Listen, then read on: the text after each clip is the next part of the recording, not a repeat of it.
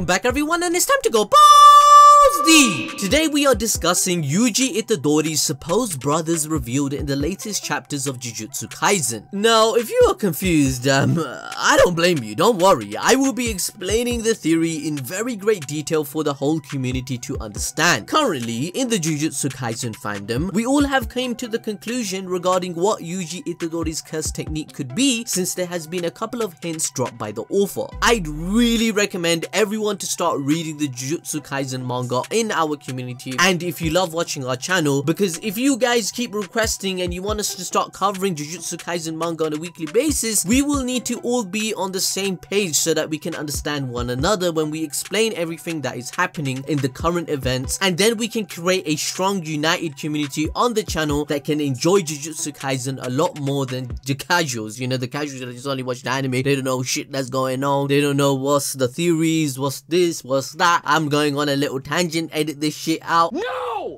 But anyway, please hit the notification bell for the channel and like the video to let us know you want us to do Jujutsu Kaisen manga content for the future, and we will start doing this around April. I would also like to give a shout out to Dancho's Hideout. Currently he is doing weekly Jujutsu Kaisen content and he is well versed in the series, trust me. I discuss Jujutsu Kaisen with him on a weekly basis on Discord, and I believe he has a lot of potential as a YouTuber, and with the position that I'm in, I think I can help the dude out, and with your help especially, you can help start his career. Please consider subscribing to him and checking him out. I'll put it in the pinned comment and description. Anyways, let me outline a summary of the topic for everyone to understand what we are discussing today. Number 1. What is Yuji Itadori's memory manipulation? Well, Yuji's memory manipulation is a theorized technique or ability that Yuji activates on people who have killing or threatening intent towards him. It is not confirmed how this activates or why, thus the whole purpose of this video discussing it. Number 2. When was this story concept first introduced? Well, subtly, the manipulation was introduced on Todo in the Goodwill arc after Todo kicked Yuji's head repeatedly and he kept asking him, what kind of women was his type? Bruh. But anyway, Yuji answered tall women with big butts, and I personally think he has some nice taste, you know what I'm saying? My man! Essentially, this caused Todo to hallucinate a past with Yuji after he gave the answer. This happens once again in the latest chapters with a curse/human named Choso. Number 3. How long does this technique go into effect? Well, if Todo is an example, then the technique seems to last a very long time. Even during the Shibuya incident arc, Todo was still calling Yuji his brother and had a picture of him in his locket. Even in the latest Jujutsu Kaisen chapters, Choso is no longer violent towards Itadori and is working with him. So this seems to have a permanent effect on the people, since it's creating a new memory within their brain. So now that we are all on the same page and we understand the premise of the video, let's begin the theory. Well, the theory is that Yuji's memory manipulation is a family ability that may have come from his father and grandfather. This is because Yuji himself says that he can't remember his mother, but parts of his dad to Junpei. The author of Jujutsu Kaisen stated that they will introduce Itadori's mother soon into the story in a recent interview. So we have to wait and see what happens, and why can't Itadori remember her? So it could be possible that Yuji's grandfather also cursed him right before his death. This curse comes from when he said to Yuji, help people, even if they don't thank you for it, be surrounded by people. This could easily correlate back to the memory manipulation to cause those affected to want to become close to Yuji like a brother or best friend. There isn't any concrete information on anything regarding Yuji's memory manipulation except the similarities between the moments it has been seen and used. Yuji also remembered his grandfather before saving Megumi, and it's one of his cornerstones to his character. Part of his strong will is tied down to this final memory of his grandfather that he gave to him before he died. So could this technique have been used on Yuji himself as well by maybe his mother, his father, or grandfather? We just don't know, but parts of the JJK fandom believe so. If we remember correctly, Yuji's grandfather wanted to tell him about his parents before he died, but Yuji doesn't even remember his mother or father at all. would that mean his memories have been deleted by his own family for his own protection? Everyone in the fandom is thinking, why the hell is Itadori so strong in comparison to other human beings? Even without cursed energy, he was absolutely busted for a normal person. The Jujutsu Kaisen manga power scaling system has already informed us in some sort of way that genetics do affect what type of person you will be in the universe Gege Akutami has created. Thus, the fandom believes Itadori's genetics will come into play to explain this phenomena of why everyone suddenly thinks he's their brother. However, to counter argue this, we must keep in mind that Gojo with his 6 eyes said that Itadori doesn't have an innate technique and his soul is merging with Sukuna, so he will eventually be able to use his powers. Oh boy, you're probably confused right now. I probably lost, like, I'd say at least 80% of you are confused right now, right? I'm confused. I'm confused right now, G.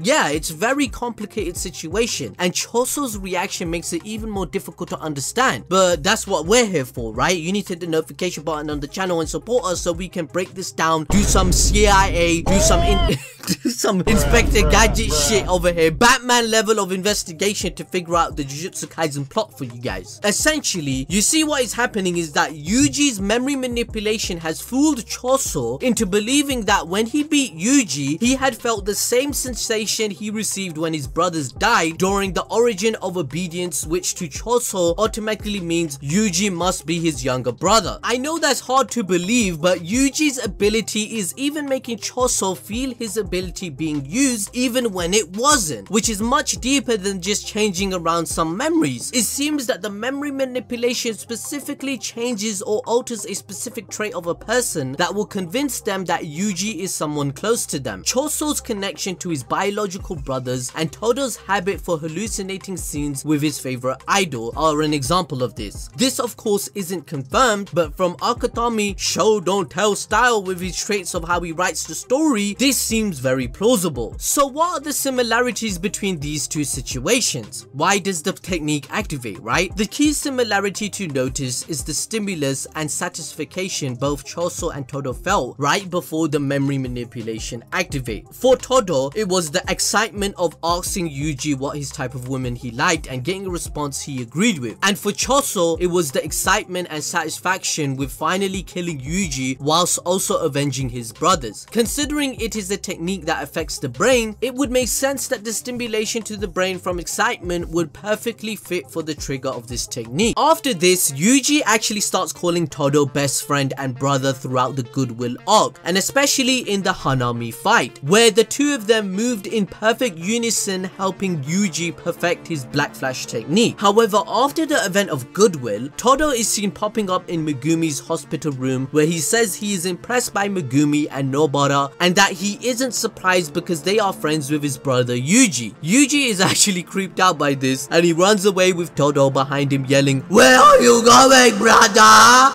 And Yuji responds, "I'm thankful, but it wasn't myself. I'm not your brother." So there is a possibility Yuji can be affected by the technique himself, but that remains to be confirmed. The second instance where Yuji's memory manipulation kicks in is during Yuji's fight with Choso in chapter 106, during the Shibuya incident arc. The circumstances around this activation are similar to Todo's. We broke it down to find the key similarities that could be the trigger to the technique. First and foremost, this is a fight that Yuji had lost. Even with the help of Mekamaru, Yuji's lack of battle experience caused him to lose against Choso, who was much more battle hardened. Yuji gets his shoulder blown out by Choso and gets sent flying into a wall where becoming unconscious, just like with Todo, right? But the big difference here is that instead of asking Yuji a question, Choso says to Yuji, "Make sure you ask my brothers for forgiveness on the other side." And then boom, memory manipulation kicks in and Choso starts to see fake memories of Yuji calling him brother whilst with Choso's actual brothers Iso and Keshizu. Choso, however, has a very different initial reaction to the memory manipulation than Todo, where Todo seemed happy and very accepting for seeing all the memories of him and Yuji. Choso states out loud that Yuji should not be in his memories and he starts screaming while holding his head as if he is going insane. This causes Choso to walk away and sit in a corner crying whilst confused as he tries to make sense of the memories flooding into his head, even saying, "Yuji Itadori, what are you? I have to know." And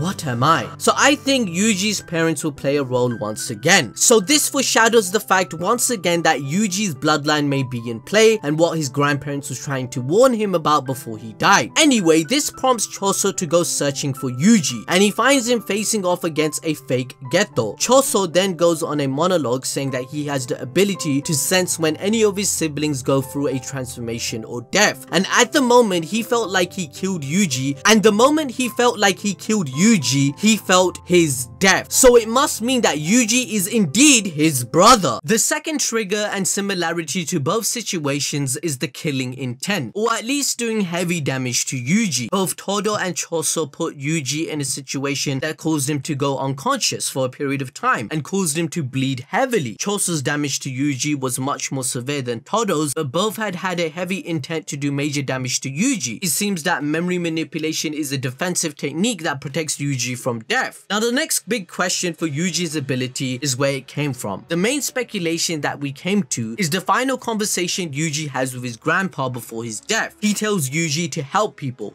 even if they don't ask for it, and to make sure he dies surrounded by people. This is where we put our assumption hats on. It is possible that Yuji's grandpa could have cursed Yuji with this technique, causing the memory manipulation to happen. Yuji himself even says that I've got a curse of my own when he was protecting Megumi from the curse that surprised him in the school. This could be Akutami's way to foreshadow the deep effect of Yuji's grandpa's death. So there is a good possibility that Yuji's grandpa could have been a sorcerer and indirectly put a technique on Yuji, or maybe his mom, or maybe his father. We just don't know yet, and I'm hoping that Gege Akutami will reveal it soon. On the other hand, and on the other side of the theory, it is possible that Yuji had awoken this technique after eating Sukuna's finger, and now he has a secret weapon against his foes. Some parts of the JJK community have argued that Sukuna may have used the same technique as well in chapter 116 against Jogo. Their reasons come from the scene where Jogo is seen crying in front of Sukuna, and he says, "What is this?" And Sukuna responds, "Don't ask me, I don't know what that is either." However, the counter argument to this suggestion is the context of the situation. This is because Jogo vs Sukuna is drastically different from the other scenarios, and on top of that, we got no narration saying Jogo saw memories that never existed, like we did with Todo and Choso, right? Yuji is somehow implanting memories into people and creating it within their brain. It seems to work on Choso because he is part human. We have to wait and see if it does on a completely cursed spirit. I mean, Jogo is a literal volcano, and you're telling me he must have some peanut-sized brain in there that he manipulated somehow, bro? Isn't he just a mass of cursed energy based upon fears of the natural disaster of volcanoes in the first place? On top of that, in chapter 116, when he is experiencing these memories and crying, Hanami and Dogon were there for this interaction. This was Akutami's way showing us that curse is passing on, not a new memory that never existed. It is clear that Jogo was talking about the tears coming down on his face. Considering he sees himself as a ruthless, crying would be the last thing that he expects of himself. Our interpretation is that he never felt such feelings before, and then he does it for the first time after being so useless in front of Sukuna and so powerless. He's felt so remorseful, and he's like, oh my god, I'm fucking pussy. Sukuna basically cannot relate to such weakness, therefore it's highlighting Sukuna's merciless and hard-hearted type personality in his dialogue. Anyway guys, that is the whole theory encompassed into one video. That is every argument and two sides of the coin, every side of the argument in the JJK community basically. And let me know your opinion in the comment section below. Why can Yuji Itadori do this? How does this technique work? And as I said, we do JJK content on a weekly basis, so I hope you can hit the notification button and like the video, and I'll see you guys next time.